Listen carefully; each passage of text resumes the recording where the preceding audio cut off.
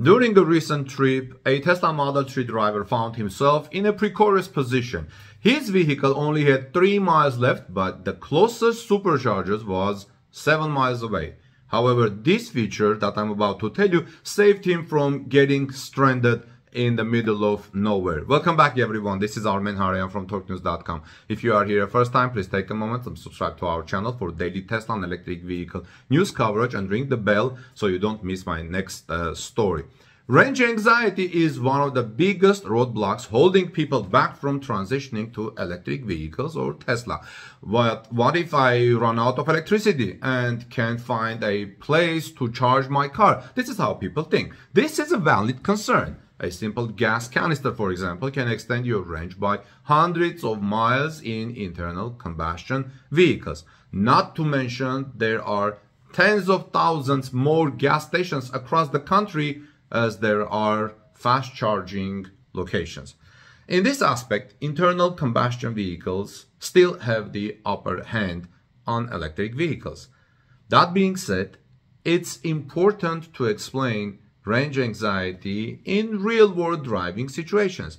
Currently, range anxiety is more of a psychological fear than a realistic concern. Those who drive electric vehicles know what I'm talking about. One good example that highlights this fact is a recent incident with a Tesla driver on a road trip. The person behind the Kilowatts X account was driving his Tesla Model 3 when he realized it had only 3 miles of range left, with the closest supercharger was only 7 miles away. Coming from an internal combustion vehicle, one would be excused for thinking the Tesla driver is about to get stranded. But look what happened.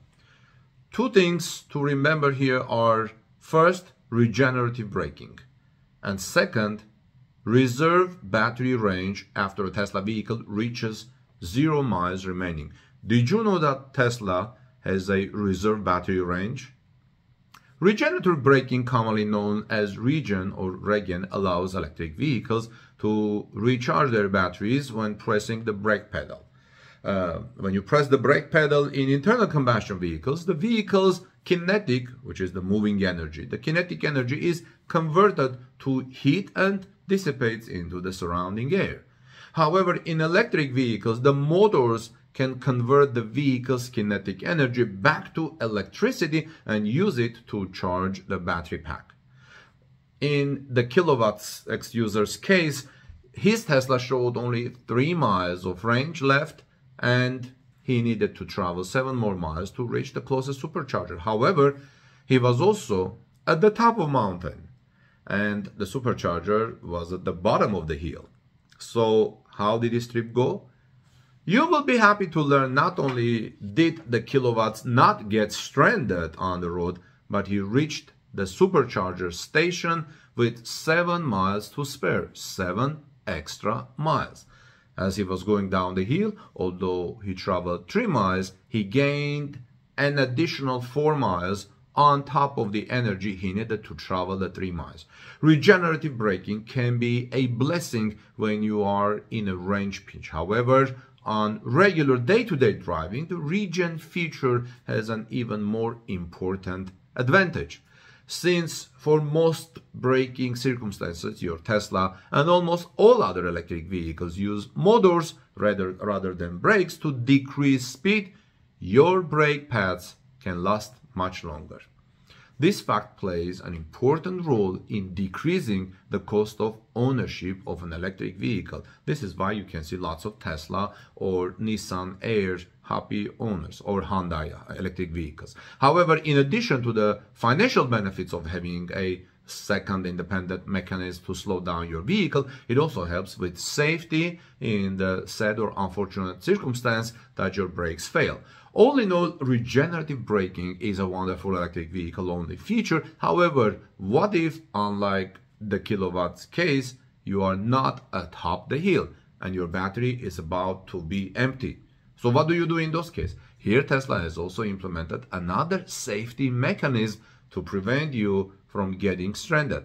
When your Tesla shows 0 miles of range left, the vehicle has a reserve battery capacity to help you travel more than 20 miles. Imagine after you reach 0, you may have extra 20 miles of range. Recently, Bjorn Nyland, an early Tesla owner, tested how far his Model Y can go after reaching 0 miles left. Despite his Tesla showing 0 miles left, Bjorn could drive his Model Y for another 20.5, which is 33.7 kilometers, and draw an additional 4 kilowatt hour of energy, or about 5% of battery capacity.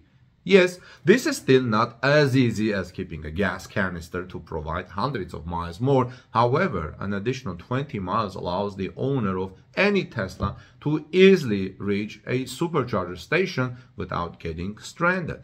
According to Tesla's latest count, more than 57,500 supercharger stalls are installed worldwide. I thought it's much more, but apparently it's not so. These test charging stations have more than 99.97% uptime, meaning you are guaranteed to find a Tesla supercharger within 20 miles anywhere in the United States, China, or Europe. 20 miles you drive, you have a supercharger. Also, for the forgetful among us, if you are making a long road trip, Tesla's in-vehicle navigation system automatically routes you with all the necessary supercharger stops to reach your destination safely. This means you just input your destination into your Tesla, and the vehicle determines where you should stop and how long you should charge, making the whole process hassle-free. Another concern you might have is that you will need to frequently stop to charge your Tesla on a road trip, adding considerable time to your commute. However, something to note here is that all Tesla vehicles have more than 250 miles of range. That's more than enough for average commute, unless you are planning a trip out of the city. This gives you 3 to 4 hours of continuous driving at highway speeds. At that point, it's wise to rest, take a bite to eat, and maybe go to a restroom before you embark on your trip. In the time it takes you to complete these tasks, your Tesla is charged up and ready to go, giving you another 3 to 4 hours of highway driving. You will at least have 80% of charge by then, friends.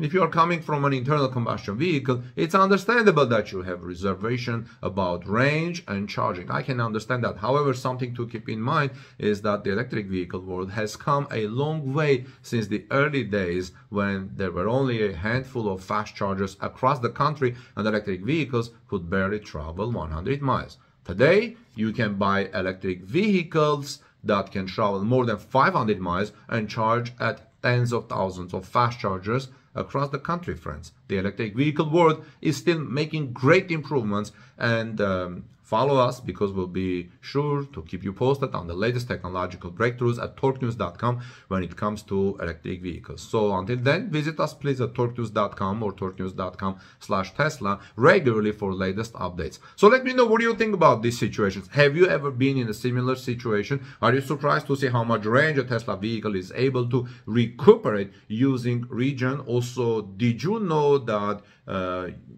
you can have 20 miles extra range after you reach 0, or do you think 20 miles is enough? But if you're riding or driving another electric vehicle, let's say Nissan Ariya or Hyundai Ioniq vehicle, or any brand of electric vehicle, ID4 or ID3, let me know if you know how much extra reserve charge do you have in your vehicle after your vehicle reaches 0 miles. Please write that in the comment section below. I would greatly appreciate it. It will be interesting for other people to know. In the meantime, this is Armen Harayan from torquenews.com. If you are here first time, please subscribe to our channel for daily Tesla and electric vehicle news. Give us thumbs up. I would greatly appreciate it. And share this with your friends. They will be happy to know about these things as well. God bless you, everyone. See you soon in our next report.